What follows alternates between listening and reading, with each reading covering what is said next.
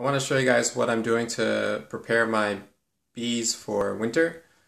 And I'm going to be making the candy bricks or sugar bricks, candy board, whatever you want to call it. It's basically just sugar that you put inside your hive over winter. And what it does is it gives the bees an emergency source of carbohydrates in case they run through all of their stored honey, and it also acts as a moisture absorbing medium, similar to what you'd use a quilt box for, or wood shavings or anything like that inside your hive. This is a shallow, it's basically just a shallow spacer made out of 1.5 inch thick wood, and in the middle of that spacer is a space where I'm going to be molding the candy bricks, or sugar mixed with water and any other supplements that you want to add, such as a protein source or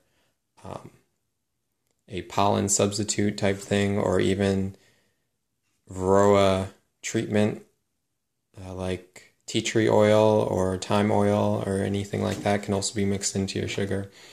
And the thing that the protein supplement would do is that if your bees also ran out of pollen stores, which they might do, especially by the end of winter, when they'd actually start to be using this sugar substitute, they might also be out of pollen at the same time. So it is a good idea to mix a protein maybe in the center of the brick, or incorporate it some way to provide your bees a protein source in case they run out.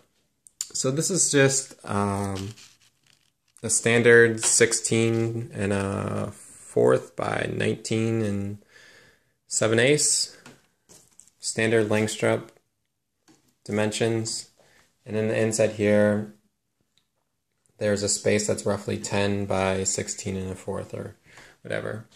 Now these pieces of wood are in a rabbet. You can see this groove here, and they're just to help support the sugar in case it wants to break up and fall through. I thought that these wood supports might just add a little rigidity to the big sugar brick. And just for the forming of the brick, there's a piece of newspaper so it doesn't stick to anything, and then in the bottom there's a temporary piece of particle board that's screwed in, one screw on either side. And what that is doing is just providing a flat bottom and a removable, so I can move this frame around until that sugar and water mixture dries into a hard brick.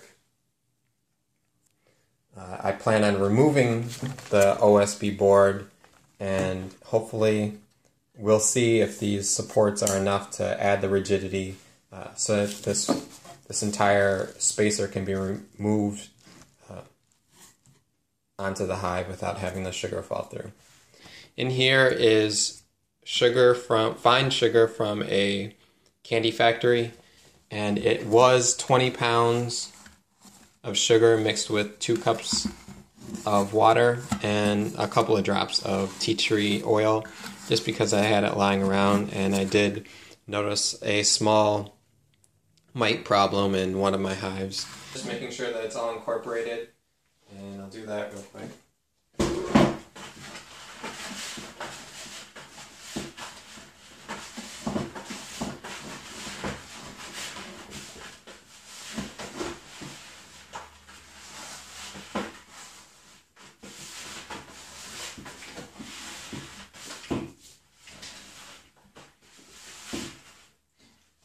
So just giving it another quick stir, and now I'm going to fill up this void that I created halfway, pound it down, and then fill it the rest of the way, and pound that down. As you notice, there are bits of candy in it. This is probably a root beer candy.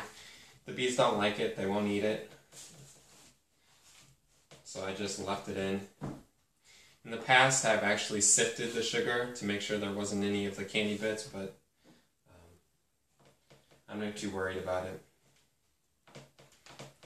And it is just sugar and food coloring for the most part.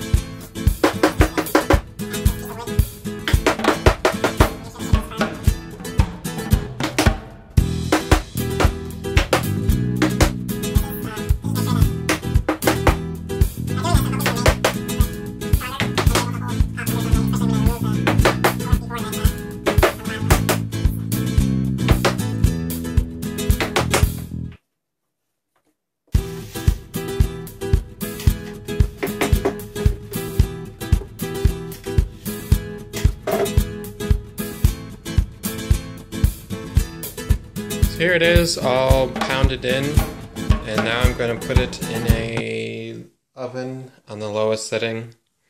Now if you do this early enough in the year, you can just leave this out in a sunny spot, and it will, dry spot, and it will dry on its own. It'll probably take a couple of weeks. Even in the oven, I expect it's going to take at least 4 or 5 hours to get a lot of the moisture. So it's going to be in the oven for a better part of the day. And yeah, I'll give you an update on how well this works in the hive. If those supports embedded in the middle of this actually hold up and are able to support the candy. And I'm excited to see how well my bees do over winter.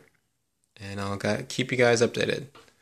Here's one that's already been in the oven for 45 minutes. And the oven's on the lowest setting, which I just checked, and that's 170 degrees.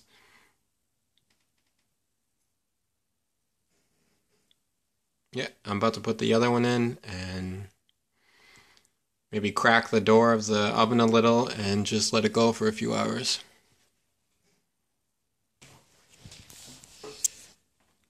Thanks for watching, and until next time.